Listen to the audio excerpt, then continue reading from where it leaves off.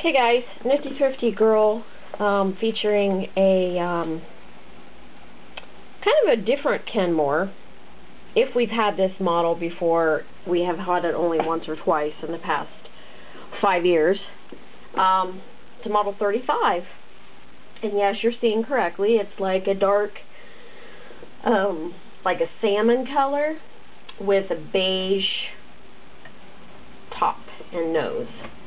Very interesting, unique color for a machine. It's in overall good cosmetic condition. It has some paint dings along the very edge. It has a scratch right here in the center of the deck, and this can be better seen. These issues can be seen in the photos in the listing. This is a basic zigzag machine until you add pattern cam, and this uses the small black cams. This is a double layer box. There's 16 cams included. It also includes the original manual. It's a high shank class 15 machine. Standard high shank feet and attachments fit. Class 15 bobbins. There are a few included, and 15x1 needles. It is not double needle capable. The bobbin faces the end of the machine, and 99% of the time, if the bobbin faces the end, won't sew with double needle. You can't make double needle patterns. There are a few machines that have a special needle plate that allows you to sew with double needle if your bobbin's facing that way, but this is not one of them. So it is all metal, of course. It is a tank, literally. It's like 30 plus pounds just the way it sits. Serviced, ready to go, tabletop ready. You do need, if you want a cabinet or carrying case, you need a Kenmore, because this has the traditional 17-inch deck, and it's square corners, not round. So what you get is the cams, some bobbins, a pack of needles, and the original manual. Feet and attachments can be found all the time on eBay. Like I said, it is just a standard high shank machine. It does home in the center, which is kind of neat, because normally machines like this, especially high shank machines, home on the left side of the presser foot. It actually has a center homing needle. So that is a cool thing. 1-amp motor. Easy to operate. This is your stitched width. You can lock it in place by using the little screw locks. Unlock it by unscrewing it and sliding it. Reverse here.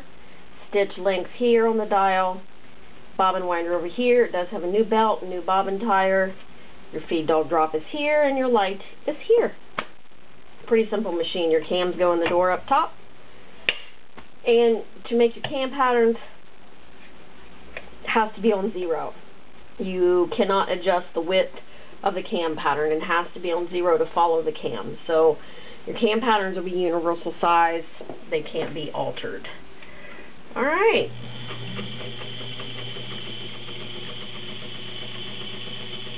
Nice, smooth working little machine. As all of our machines are, this one is serviced and ready to go. Lock it into some zigzag.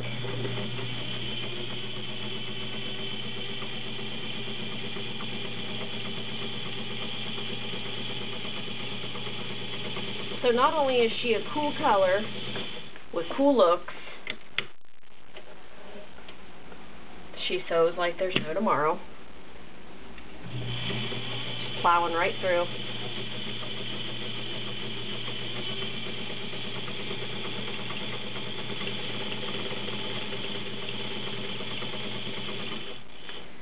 We'll put a cam in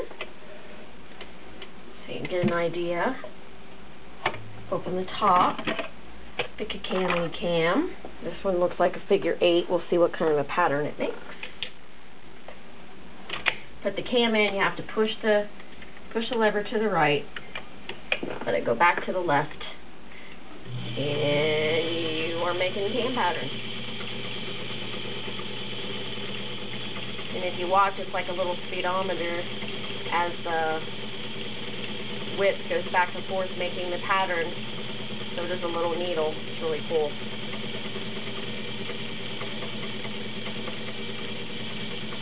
It's like a ball stitch. Let's see. Yep, it's like a ball stitch. It's hard to see, sorry, with the fabric, but you get this fabric with it. Like a little ball stitch. Pretty cool. Take cam back out. Pretty simple. Push the lever to the right. Take the cam off the post. Easy as that. This is